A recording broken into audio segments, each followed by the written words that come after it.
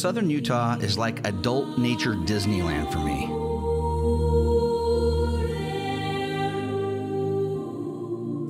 It's where you'll discover some of America's best national parks and world-class road trips that connect them. The red rock, blue skies, and hidden canyons are a photographer's dream.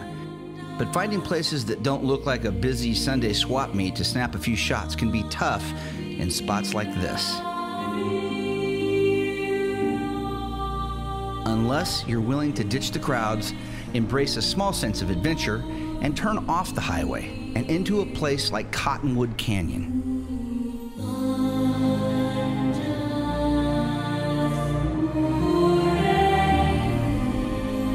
This 60-mile route leads through an unpaved paradise of some of the best backroad boondocking you'll find anywhere in the United States. It's a slow, steady journey through a geologic crumple zone in the Earth's crust, where you can burn through camera batteries faster than a kid with a new bag of Halloween candy in search of the perfect shot. It's also a place that the unexpected can and usually will happen.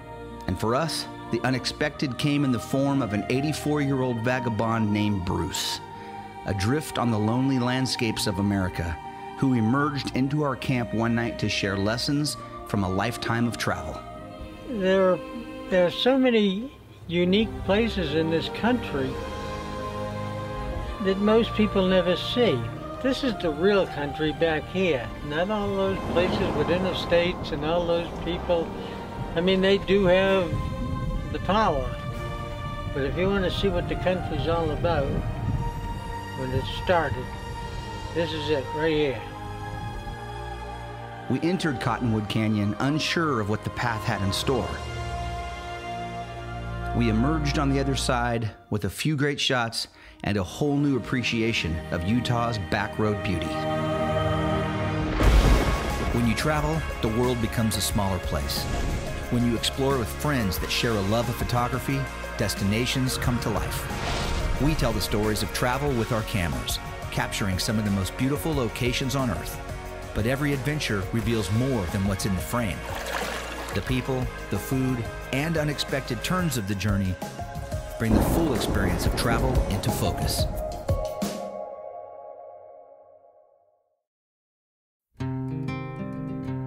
Production funding for Outside Beyond the Lens provided by the Fresno Clovis Convention and Visitors Bureau. Nature, diversity, found in the heart of California's San Joaquin Valley. Fresno County, an outside year-round playground. By Gar Titillion, crop care advice, products, and services. Farms feed families, public television feeds minds. By BK Lighting and Tekka Illumination, helping brighten the world with custom landscape and architectural lighting solutions. By Integrated Agribusiness Professionals, members building healthy families and communities to feed your heart and soul. And by Valley Air Conditioning and Repair, family-owned for 50 years, proud to support Outside Beyond the Lens and the wonders of travel. And by viewers like you.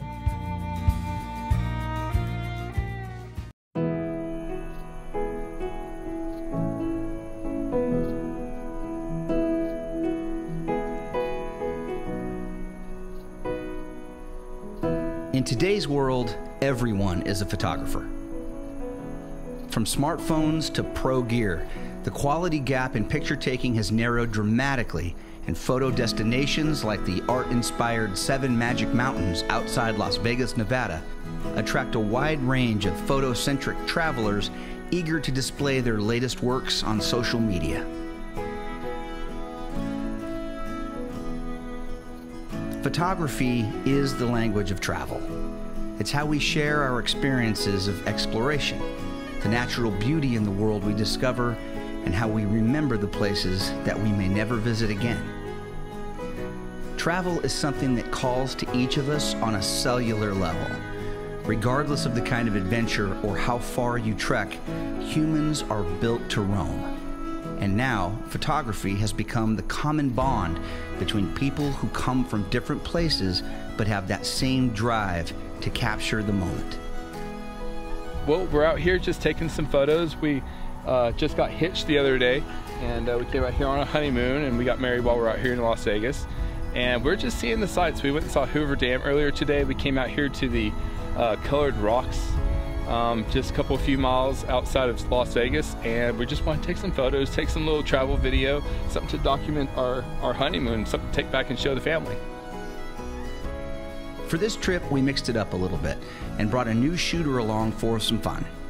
He's an old friend and someone that usually does sound for us on other television projects, Zach Allen.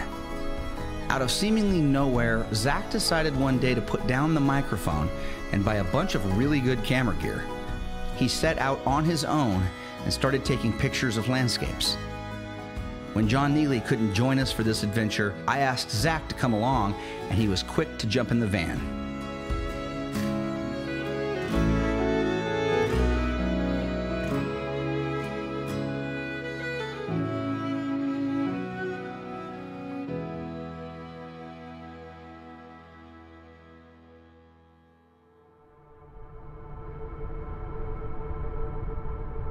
For our first day out, Zach, David Boomer, and myself drove from Fresno, California through Las Vegas and stayed the night in St. George, Utah, about a 10-hour drive. The next day, we hit the road again, making our way through southern Utah in search of a place I've been wanting to explore with the van for a while now, a long and remote dirt road through Cottonwood Canyon.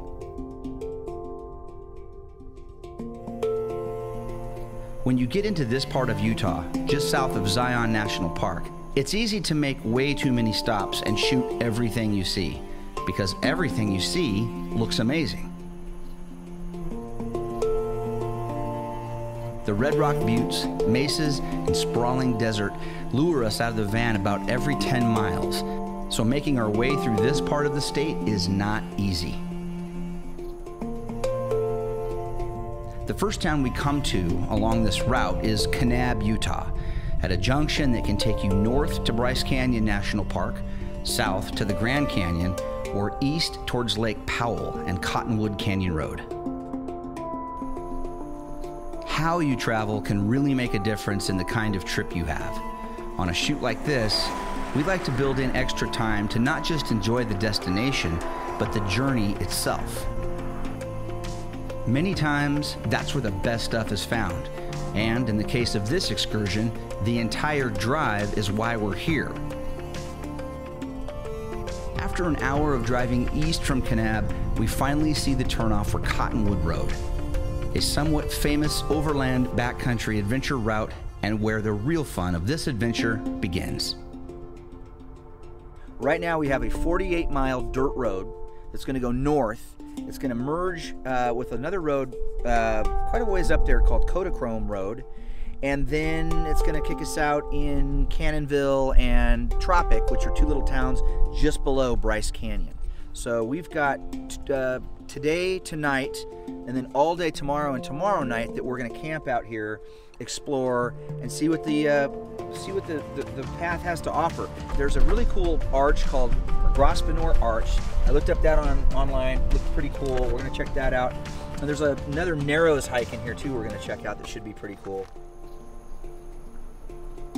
Almost immediately, when our wheels leave the pavement, we feel a change in the journey. For the next 2 days, we'll drive through one of the most rugged and scenic canyons in Utah, totally off the grid. It's important to note that this drive shouldn't be confused with Big Cottonwood Canyon near Salt Lake City in the Wasatch Mountains. This Cottonwood Drive will take us through the heart of the Grand Staircase Escalante National Monument as the southern entrance to the drive passes through a dramatic scene carved by the Paria River into rock and sandstone.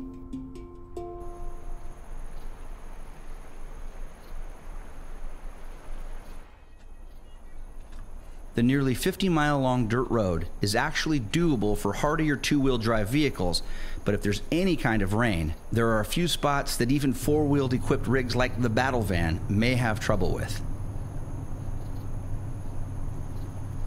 We decide not to push too far up the road tonight since we really want to pick our way north tomorrow to shoot, hike, and explore.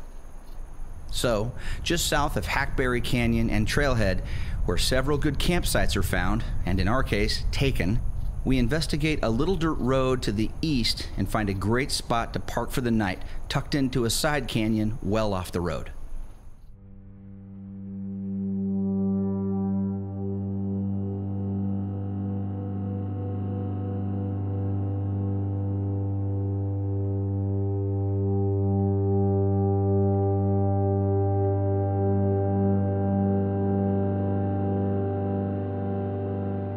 It doesn't take long to figure out that Cottonwood Canyon is a great place for some overland exploration. There are countless bird trails off the main road, each leading to another hidden part of the canyon to discover, each with its own surprises and unexpected beauty. And, as we're about to learn, the beauty of southern Utah isn't the only thing that can be unexpected here. As sudden as a desert windstorm can spring up on a calm night, an old man walked into our camp flanked by 2 tired dogs.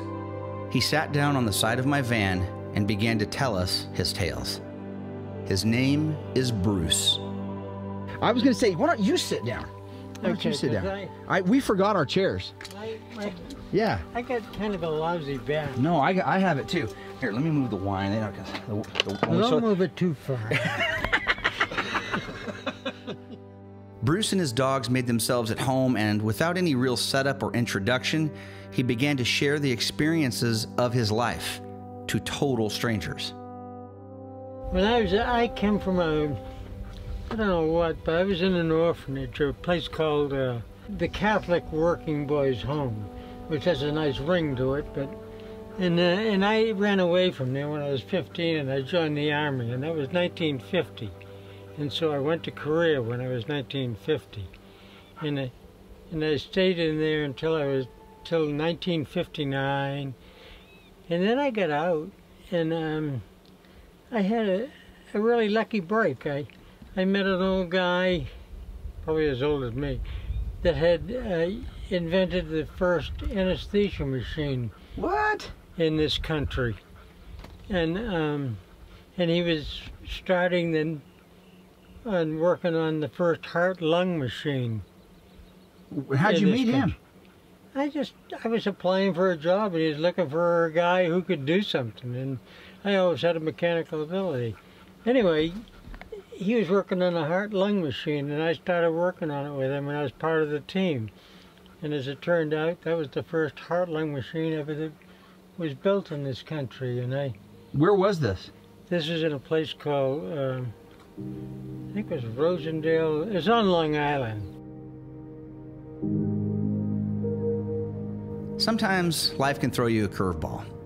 In the case of Bruce, it's a Clayton Kershaw bender with 2 outs in the bottom of the 9th with bases loaded and a full count. We had this incredible sunset lining up, and we were just about to fan out and shoot until dark when this desert wiseman wandered into camp. But there was something about Bruce that we're all captivated by. This was a man with a story to tell, and we came to this place and time on this night to listen to it. New York became too much for me. I can't handle all those people, and so I took off for California, and eventually I discovered the mountains, and then I started working ski resorts and the Park Service and that kind of thing, and that's pretty much what I've done. That's my life, and that's, you know, when 65 came by, it didn't make a damn bit of difference. It just kept going by. I don't have a favorite place. I have lots of favorite places. I mean, there are so many unique places in this country that most people never see. I spend most of my time on roads. It isn't so much that I want to see Escalante as much as I like to drive the back roads, because at my point I want to see what the country really is. And this is the real country back here. Not all those places within the states and all those people. I mean, they do have the power. But if you want to see what the country's all about, when it started, This is it, right here. And with that last observation, we were now season ticket holding Bruce fans. He was speaking to the choir, but in a way we've never so perfectly put it. The places where the masses go are overrun for a reason. It's been designated as the place to go, so we go there. But back here, and anywhere off the beaten path in the world, is where you'll usually find that deeper level of truth in travel. A truth Bruce has lived for most of his life. You need to get off the damned highway to see what it's all about. I mean, you must know if you do backcountry photography, there are sites that are just, forget the national parks. I mean, there are sites back here that are unbelievable. It always surprises me that I'll be driving along on a back road sometime, and all of a sudden I come into this view that like will beat any damn national park you ever saw. You know, I'll tell you what, when I was a young guy, I think the population of this country is 140 billion or million. I don't know which. But it's almost 3 times that now. That's right. You know? 330 million now. Yeah, there's just too many people. Are you guys married or kids and all that? Yeah, I am. How do you I'm not. escape? I'm a bachelor. Well, we're working. Yeah. Oh, somebody pays you to do this? Jesus, you know? I've had bad luck all my life. I think you're having pretty good luck right now. No, yeah. Actually, I have. Yeah. When you think about it, you know, I often think about that, you know? I mean, I had a lousy beginning. Bruce stayed with us for about 30 minutes. He passed on a glass of wine, and as fast and mysteriously as he appeared, he was gone. We finished off the night with a classic Utah sunset, still amazed at the fortunes of this adventure already realized. Bruce is someone we'll never forget. Bruce invited us to visit his camp nearby the next morning, which we did on our way out. He gave us a little tour of his custom Suburban and a peek inside his lonely yet content world. He shared a few old pics with us and a little bit more knowledge before saying goodbye. As we left, he went back to reading his book in the hot Utah sun, a biography on Douglas MacArthur that he picked up at a secondhand store.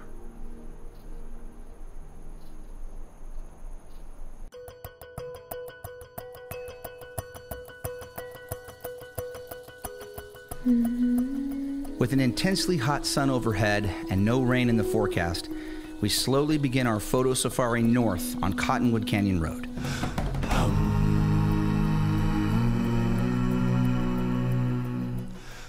The landscape here is extreme.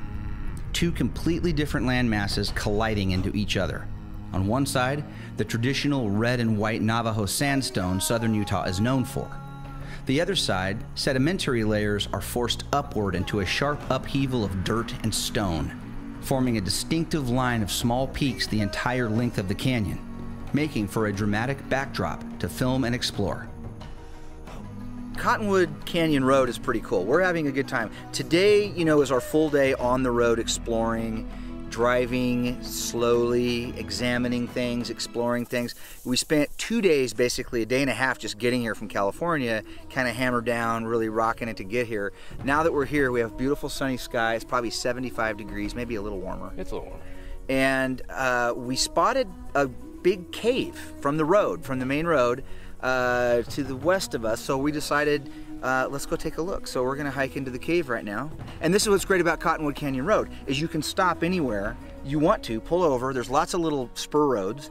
Plenty of space to pull over. Plenty of space to pull over, get out and explore. Taking quick strike hikes like this always adds a new dimension to a road trip. When you're in road trip mode, it's easy to keep yourself penned in the car watching the world roll on by. But taking short breaks, getting out of the car, and exploring little features like this cave we found give you that textural experience of what a place is really like up close. Further up canyon, the road begins to narrow and climb some pretty steep sections as it weaves through the terrain. About halfway up Cottonwood Canyon Drive, one of the standout hikes of this route is found, the Cottonwood Narrows. The trailhead for this hike is just off the road and leads into a deep slot canyon to the west that can be explored in dry conditions. You need to be aware of the weather where you are and upstream of the dry creek bed you're walking in. A downpour 20 miles away upstream, even if skies are clear down here, can result in a flash flood that could roar down this drainage. It actually, the further up you go, the less interesting it gets. The more the canyon walls separate from each other and it gets less dynamic. Down here at the bottom of the narrow south hike is where it's really cool. The canyon walls are tight, they're vertical, you kind of feel like they're closing in on you. It really gives you that true essence of what a slot canyon hike is supposed to feel like. By late afternoon, we've begun to climb out of Cottonwood Canyon onto a high desert plateau. We're starting to think about where we might camp for the night, but we have one more place to hit on our list. Utah is well known for its stunning sandstone shapes, canyons, and arches, and here, on the north end of the drive, Grosvenor Arch comes into view, and it is a dandy.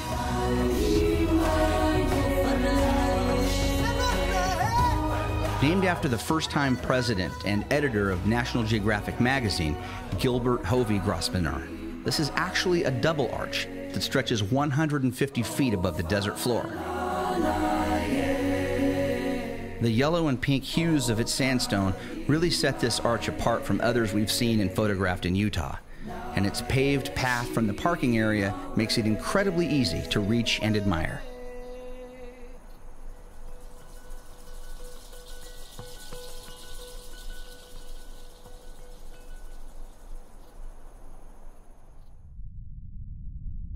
The outdoor treasures of southern Utah are many, and as Cottonwood Canyon comes to an end, the road leads into another well-known state park just ahead, Kodachrome Basin. This 2,300-acre park is just something you have to see in person to truly appreciate.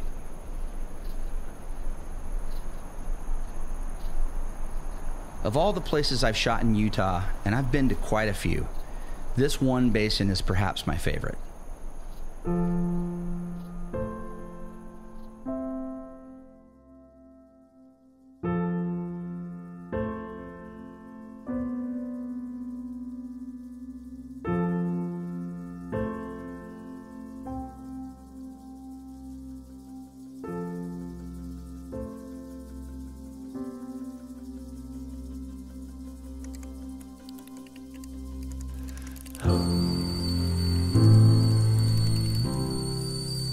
By nightfall, we found a little spot off the road to call home for the night. Camp is always a special time, no matter where you are or who you're with.